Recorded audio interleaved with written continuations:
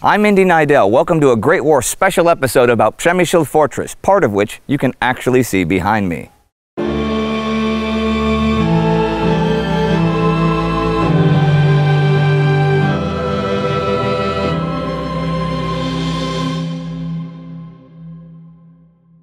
And I have a special guest here who's going to take us through a couple of the forts. Can you tell us who you are and what you do, just in general?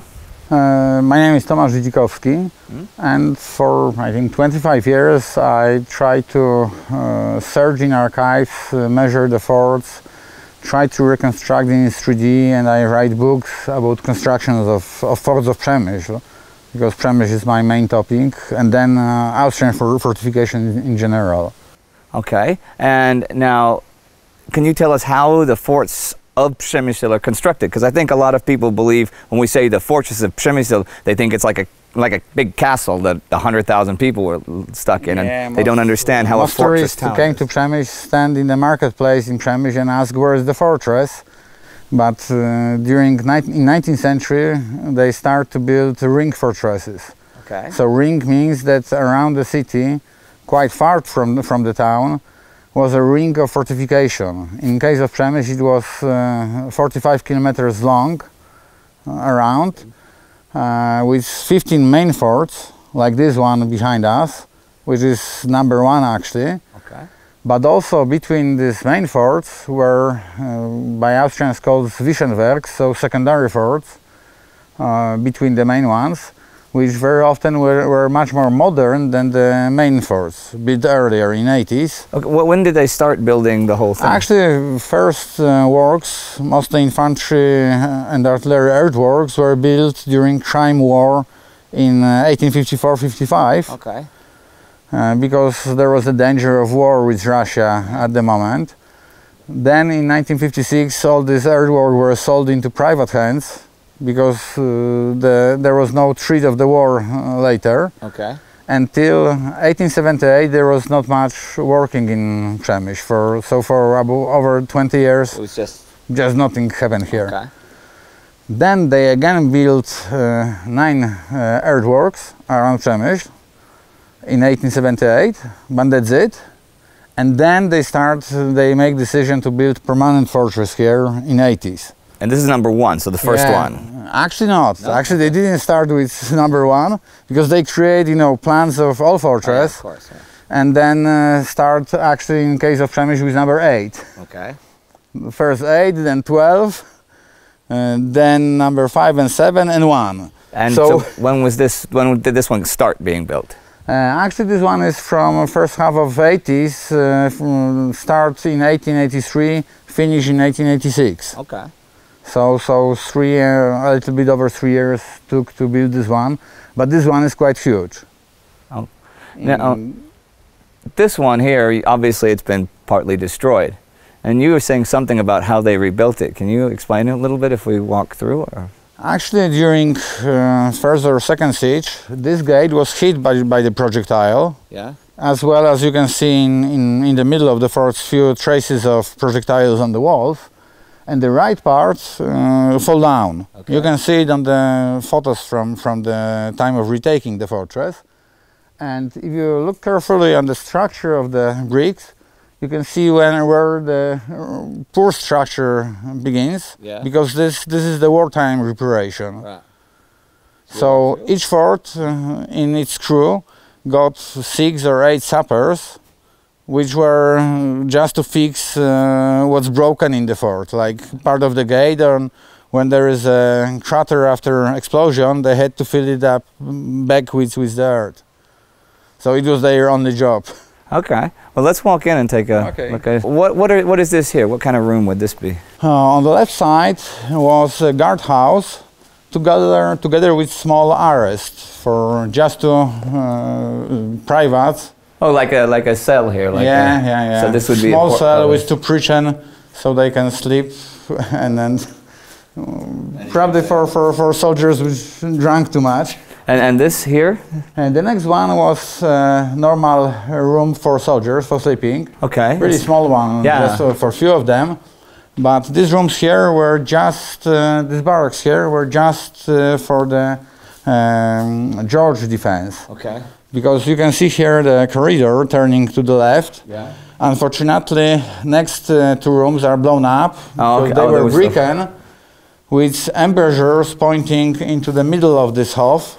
Went down So there. yeah, in these two directions and from opposite sides. So it was flanking. It was crossfire from both sides. If you got through the If gate, you get through the gate, you still are not inside the fort. and you're getting hit by both Yeah. sides. Okay. Well, let's see what's next. Should we go over there or should we go back? I think we can go to the left because this fort is completely symmetrical. Okay, so everything. So if you see left have or you? right half, is as you see it all. All right. Should we go straight or should we go here? We can go to the left because on the left was commandant room. Okay, the commandant's room. So on these steps he can step up. Yeah? And the first room to the right was just for the commandant. So two on this side, two on the other side, or is that how? Yeah, two other. It's completely symmetrical.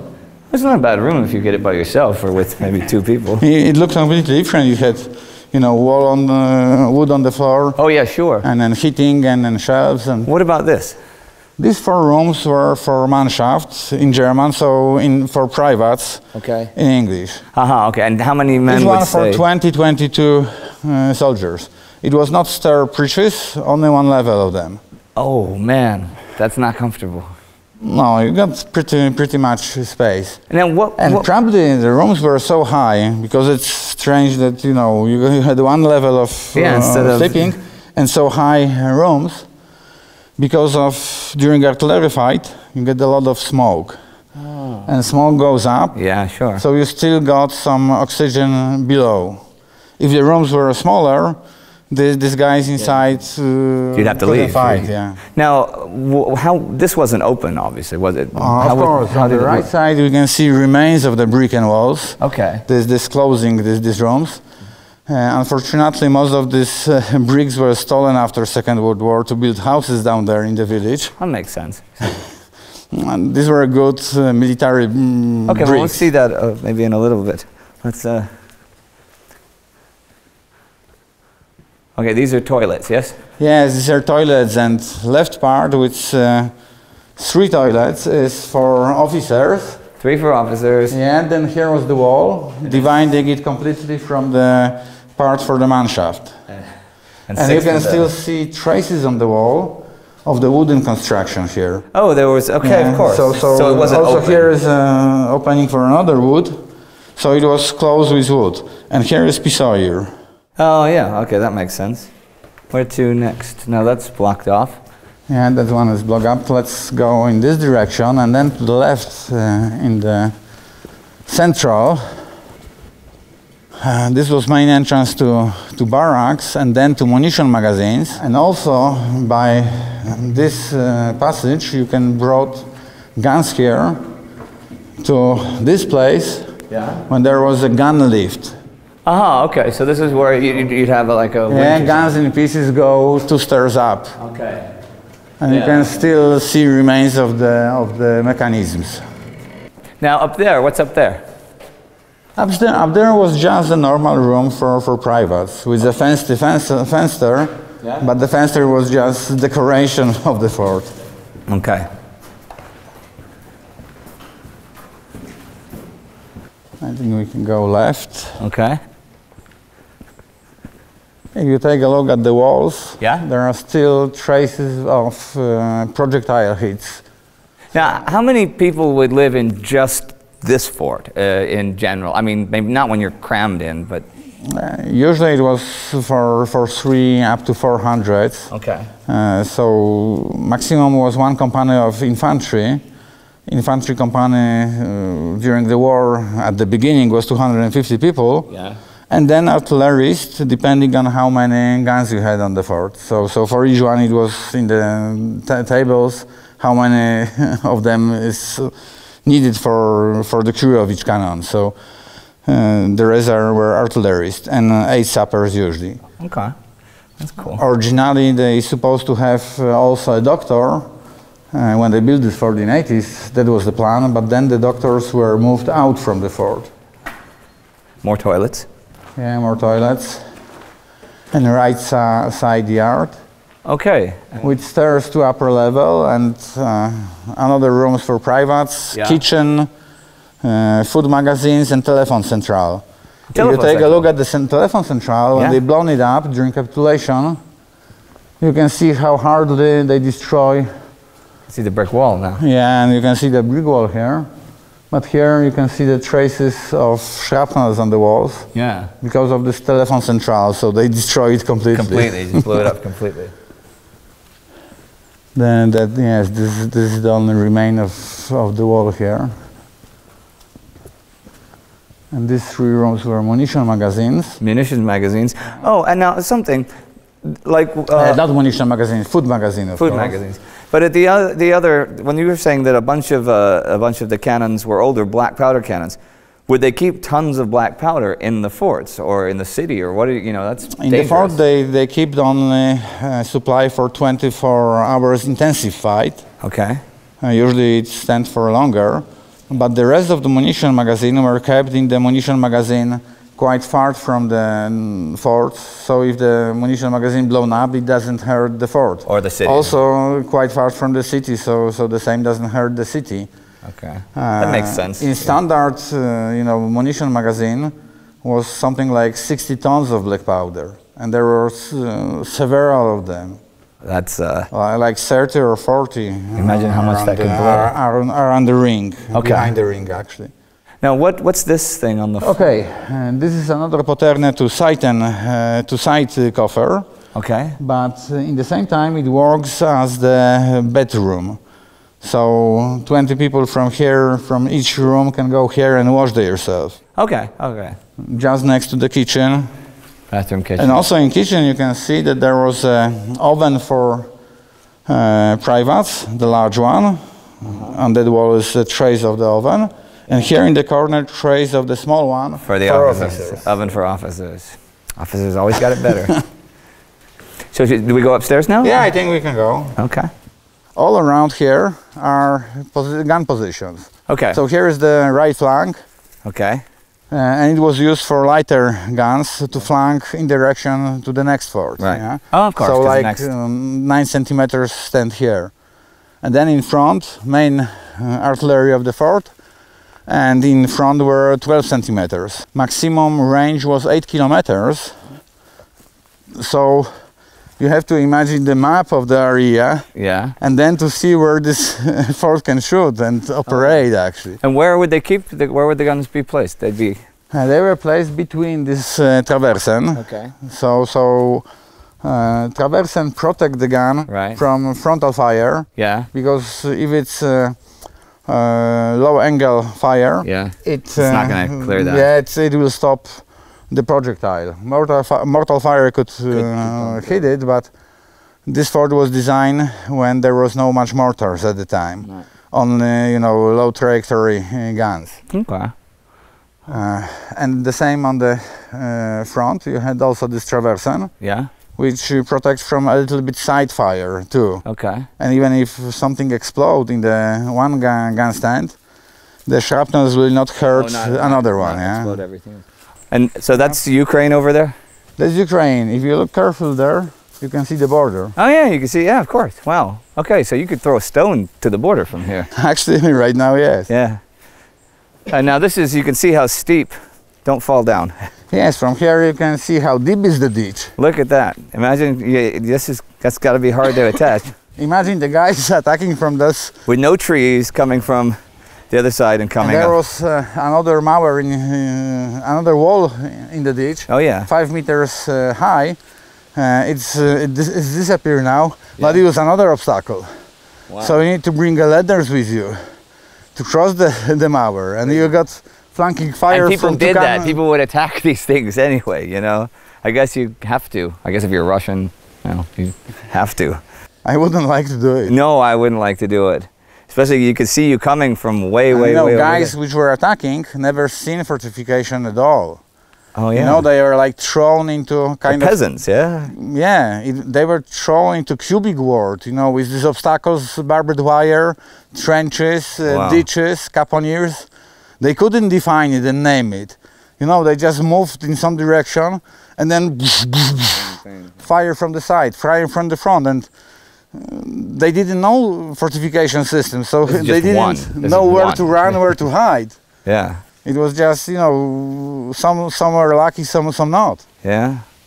Wow. Who already get into It's so nice that you get a much better idea of, you know, we've talked so much about Przemyśl, but to actually see all the, you know, how tough a fortress can be, you know? Yeah, actually, if you walk in this forest, you can see still the trenches. Yeah. Strong points, so you can really touch the history here. Yeah. I mean it. Yeah, I believe you. And then with papers, you can find out the name of commandant of this particular strong point or the trench. Yeah. And a lot of normal people's stories come out of the document. Okay. And you wouldn't believe in some of them. Yeah, well, you know, anybody who's Polish out there who's watching this, you know, he's written books and stuff, so you should definitely get his books. Unfortunately, they're not translated into English. Learn Polish. Learn Polish. Learn Polish, because I'd love to read one of them. I think this is great stuff. So where should we head now? We can go down here. Okay. So this is the left flank. Okay. And from this direction it could shoot in front of the fort number 15, which we visit. Right. Also, so they were connected in this way. There were no tunnels underneath, underground, but... What was how thick was the thickest earth that they'd have on top of the construction? Actually, most earth is in front of the construction. So from the direction the projectiles can go. Especially with a lower trajectory. Yeah, because it was designed for the low trajectory. So, for example, the rampart is 8 meters thick, because they checked that 8 meters could stop, let's say, 15 centimeters trajectory. Okay. So this is the rear position. Yeah. And also Gashit stand, so stand for cannon to protect the entrance to the fort. Yeah. And the back terrain, as I told you, in 80s this fort was completely separated. Right. So we've seen pretty much the whole of this fort. Yeah. And is this one of the bigger ones? Yeah, it's one of the biggest ones. Okay. No armors in this one, but all the big ones with armors, with armored turrets, were blown up. Okay. Oh, well, so that's why we have this one. And then during Second World War, the concrete was taken for the construction too. So it was like a quarry. Yeah. And so very often only earth parts are left of Przemyśl forts. Now, how do they get there? This one is really worth to see. Well, yeah, but there's plenty to see here. How do they get their names? Who named them? Actually, they were named usually by a local village. So, for example, there was Fort Prałkowce because there was village Prałkowce. And only in 3 cases they were named after officers which were in charge of Żeni Direction, which was direction of engineering here. Or in case of Salisolio, he was director of, he was inspector of engineering forces in all monarchy. Okay.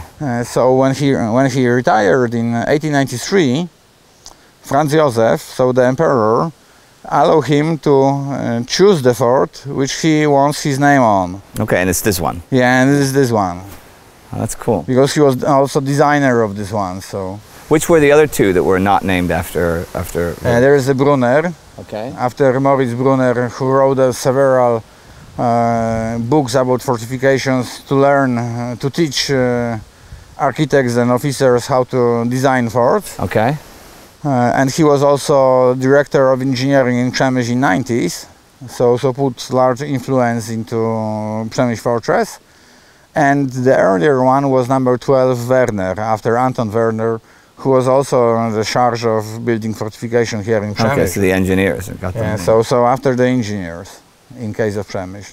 But the rest are just names after the villages around. Okay, the local villages. Local villages, yes. And imagine how for Austrian would be hard to pronounce some of these names during, you know, telephone speech, during fight. Oh, yeah. Please, fort number 1/6, Dziewięcice is under fire. That's funny. And next is Popovice and whatever. So, of course, you had so many languages in the army. But it was really a problem here with the communications, because you got here Poles, Slovaks, Italians, Hungarians, Austrians, and so there were so many languages that they had problems with communication with each other. So very often the privates from local villages near to Przemyśl or Lemberg didn't know the German commands, so they just I understand. We got you. We got you. Don't attack. You're saying don't attack. We got you. Just stay here. Okay, we can. But it was this way. Should we head down? Yep.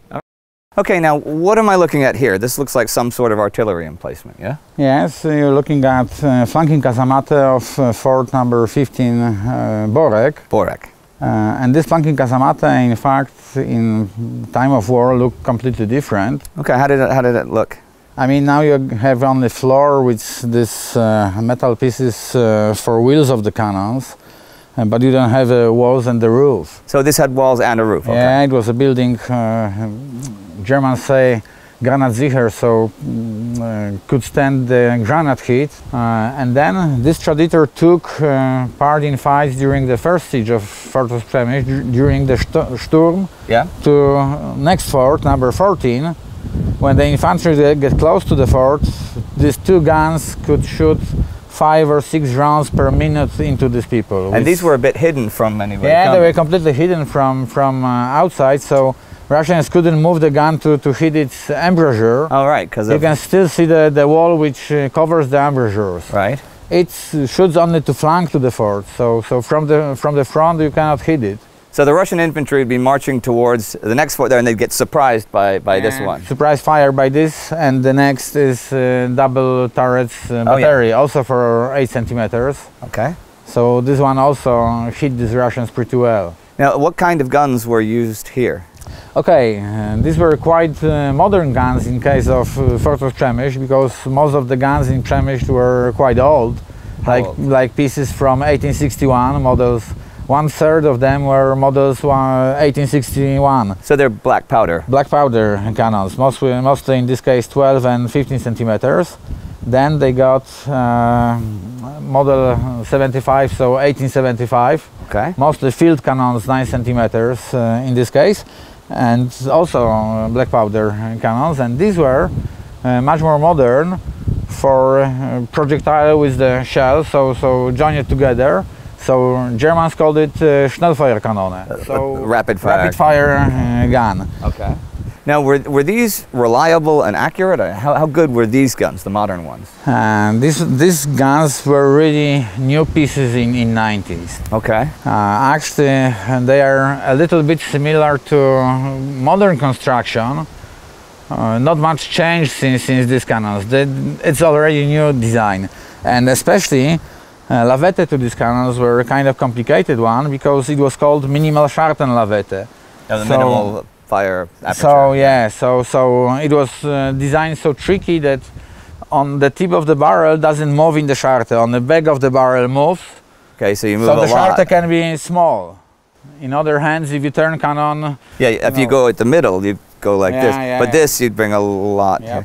Now, so was that difficult to operate then, or difficult to move accurately? Actually, about 4 or 5 men operated this cannon together with guys which bring the munition. At the years when they built these forts, not only artillerists operate these cannons, because they had something called health infanterie. So guys which were normally in the infanterie, but help in small works for artillery, like bringing boxes of munition. And look, that in case of this flanking casamate, there was no munition magazine inside. Now, the older models, the ones from the 1860s and 1870s, the black powder artillery, were they still reliable or still kind of accurate, or did they have problems with operation and mechanics? They had a lot of parts break here during usage of these cannons, actually, and there are reports pointing to troubles with these cannons. They protect the fortress, actually, so they were enough. They were enough to fight with Russians, especially that Russians didn't have siege artillery here during the first siege. They only had their normal army artillery. Okay. So the largest caliber was 18 centimeters, and the rest mostly field guns 3 inches. Okay, now another thing about the preparations that you said was interesting. Now I read in the Max Hastings catastrophe that one of the Austrian problems was that before the first siege they hadn't taken down the trees, and they should have, but you said that's not quite true. They take down the trees about 1 kilometer in front of the... So that's what they planned to take? And they did, but in many cases they were not able to remove these trees. Okay. So these trees made the protection for Russians actually. Further than 1 They can kilometer. hide behind, you know, fallen trees. They even tried to burn the part of forest. Yeah. But it was rainy weather, so they couldn't make the fire to burn them. So, but the first kilometer. Even in case of this fort, yeah, there was a forest left about a little bit over 1 kilometer to the left and to the front from the fort. And Russians really start attack on next fort from this forest, because they can move in long distance in small groups. Okay. That artillery, it's not good target for the artillery. Right. If only 15 guys runs, yeah, sure, you don't have time to point to them. So they just hide and run. It was method used by Russians during the attack. Oh, that's pretty clever. So they let's say infiltrate this forest, yeah, and make larger group there, and from there attack the next fort, and then the Traditor and flanking casamata and battery start to shoot to them from here. Okay, now what about this armor that's obviously been lying here for a long time? Actually, these pieces of armor are found during excavation on various forts of Przemyśl. Okay. During capitulation, when they blown up the forts, the armors were broken in pieces and you know, fly all over the place. And it's just still staying here. Yeah, but it's digged up and then brought here. Yeah. And actually, all these armors are from 90s, because in 80s, when they built artillery forts here, there were no single armor mounted in Przemyśl, because at this point of time, Austrian factories didn't produce armors, so they have to order armors from German factories like Gruson or Krupp, okay, which were quite expensive. Yeah. But then, at the end of 80s, some Austrian factories start to learn how to make armors by themselves, and most famous was Skoda factory. Okay, yeah. So all these armors here are from Skoda factory, and you can see 15 centimeters mortar. Actually, this ring is from this mortar, so copula was inside. Okay. Then there is Beobachtungsstand, and even part of this mortar which was here inside. The one with the round edge. Now, was there only just one kind of armor that was standard armor, or did they have a lot of different? No, they had a lot of different armors. Standard were only rotating turrets in case of Przemyśl, because there were 3 types of them. 15 centimeters mortar, 15 centimeters howice, and 8 centimeters rapid fire gun. And then rotating Beobachtungsstand, so observation copula.